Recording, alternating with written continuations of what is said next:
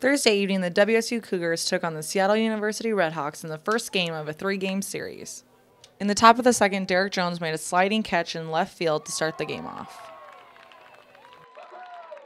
J.D. Leckenby made a strong start for WSU, pitching 8 innings, allowing only 4 hits, 1 earned run, and striking out 2.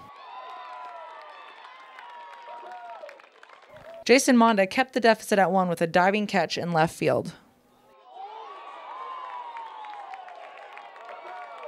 Kyle Johnson tied the game in the 8th inning with a single to center, scoring Ian Sagdahl.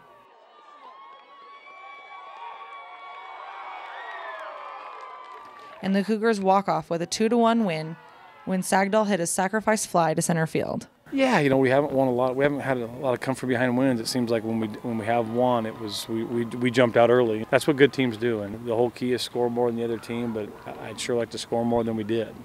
On Friday, Joe Pistorici threw 7 strong innings, allowing just 3 hits, 0 runs, and fanning 7. Taylor Ard started the scoring with a run-scoring single in the first inning.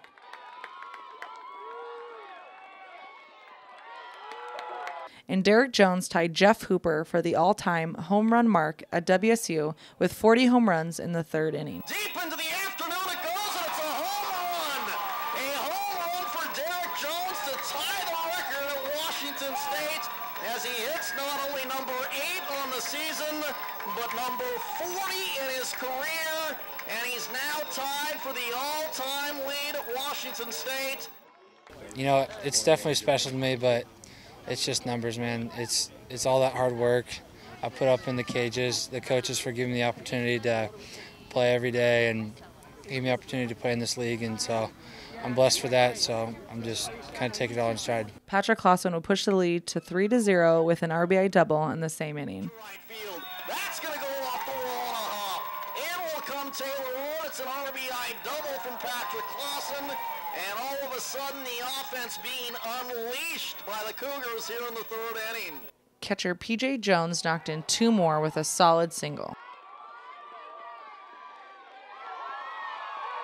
P.J. would tally 2 more with a triple to right field in the 6th inning. Field drifting back to right field. We're not going to get to it. It's over his head. It's off the wall.